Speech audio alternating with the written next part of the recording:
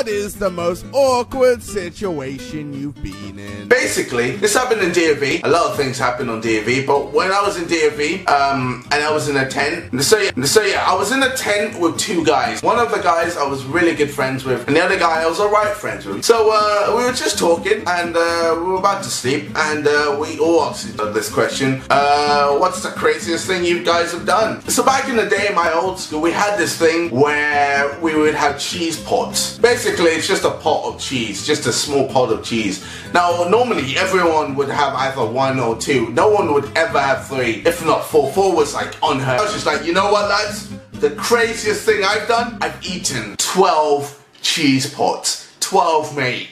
12. And everyone was just like, whoa, whoa, done, mate. You are done. You are done, mate. Whoa. And the other guy was just like, oh, damn. Now, I don't remember what my good friend said, but I definitely know what my other friend said.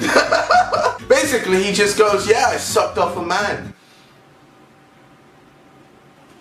Wait, what?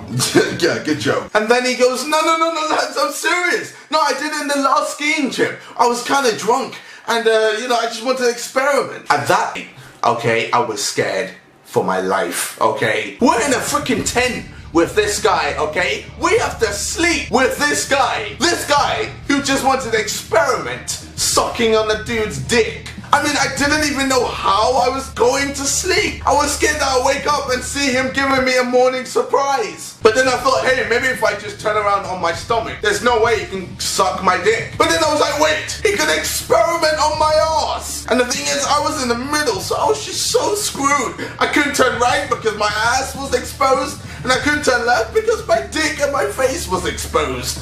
So I was just like, what? So yeah, that was a really awkward moment.